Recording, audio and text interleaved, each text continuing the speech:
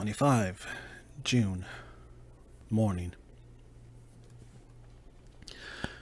No man knows till he has suffered from the night how sweet and how dear to his heart and eye the morning can be. Oh, when the sun grew so high this morning that it struck the top of the great gateway opposite my window, the high spot which it touched seemed to me as if the dove from the ark had lighted there. My fear fell from me, as if it had been a vaporous garment which dissolved in the warmth. I must take action of some sort whilst the courage of the day is upon me. Last night one of my post-dated letters went to post. The first of that fatal series which is to blot out the very traces of my existence from the earth. Let me not think of it. Action. It has always been at night time that I have been molested or threatened, or in some way in danger or in fear.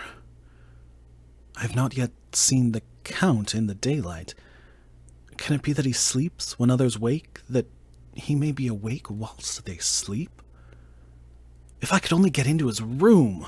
But there's no possible way. The door is always locked. No way for me. Yes.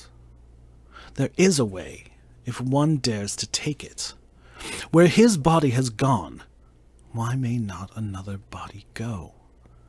I have seen him myself crawl from his window. Why should not I imitate him and go in by his window? Oh, the chances are desperate, but my need is more desperate still. I shall risk it. At the worst it can only be death, and a man's death is not a calf's, and the dreaded hereafter may still be open to me. God help me in my task. Goodbye, Mina, if I fail. Goodbye, my faithful friend and second father. Goodbye, all, and last of all, Mina. Same day, later. I have made the effort, and God helping me, have come safely back to this room. I must put down every detail in order. I went, whilst my courage was fresh, straight to the window on the south side, and at once got outside on the narrow ledge of stone which runs around the building on this side. The stones are big and roughly cut, and the mortar has by the process of time been washed away between them.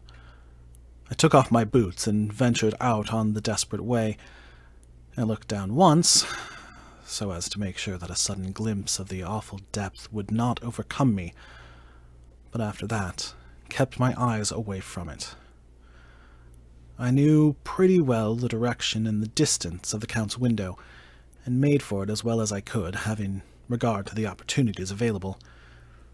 I did not feel dizzy. I suppose I was too excited, and the time seemed ridiculously short, till I found myself standing on the windowsill and trying to raise up the sash. I was filled with agitation, however, when I bent down and slid feet foremost in through the window, and I looked around for the Count, but with surprise and gladness made a discovery. The room was empty. It was barely furnished with odd things, which seemed to have never been used. The furniture was something the same style as that in the south rooms, and was covered with dust. I looked for a key, but it was not in the lock, and I could not find it anywhere. The only thing I found was a great heap of gold in one corner. Gold of all kinds, Roman and British and Austrian and Hungarian and Greek and Turkish money, covered with a film of dust as though it had lain long in the ground. None of it that I noticed was less than 300 years old. There were also chains and ornaments, some jeweled, but all of them old and stained. At one corner of the room was a heavy door. I tried it, for, since I could not find the key of the room or the key of the outer door, which was the main object of my search, I must make further examination, or all my efforts would be in vain. It was open, and led through a stone passage to a circular stairway, which went steeply down. I descended, minding carefully where I went, for the stairs were dark, being only lit by loopholes in the heavy masonry. At the bottom there was a dark, tunnel-like passage, through which came a deadly, sickly odor. The odor of old earth newly turned. As I went through the passage, the smell grew closer and heavier. At last I pulled open a heavy door which stood ajar, and found myself in an old ruined chapel, which had evidently been used as a graveyard. The roof was broken, and in 2 places were steps leading to vaults, but the ground had recently been dug over, and the earth placed in great wooden boxes, manifestly those which had been brought by the Slovaks.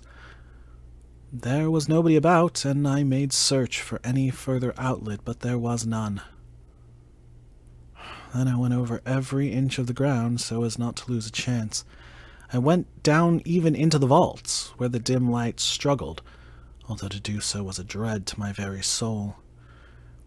Into 2 of these I went, but saw nothing, except fragments of old coffins and piles of dust. In the 3rd, however, I made a discovery. There, in one of the great boxes, of which there were 50 in all, on a pile of newly dug earth lay the Count. He was either dead or asleep, I could not say which, for the eyes were open and stony, but without the glassiness of death, and the cheeks had the warmth of life through all their pallor. The lips were as red as ever, but there was no sign of movement, no pulse, no breath, no beating of the heart. I bent over him and tried to find any sign of life, but in vain. He could not have lain there long, for the earthy smell would have passed away in a few hours. By the side of the box was its cover, pierced with holes here and there. I thought he might have the keys on him, but when I went to search, I saw the dead eyes, and in them, dead though they were, such a look of hate, though unconscious of me or my presence, that I fled from the place, and leaving the Count's room by the window, crawled again up the castle wall.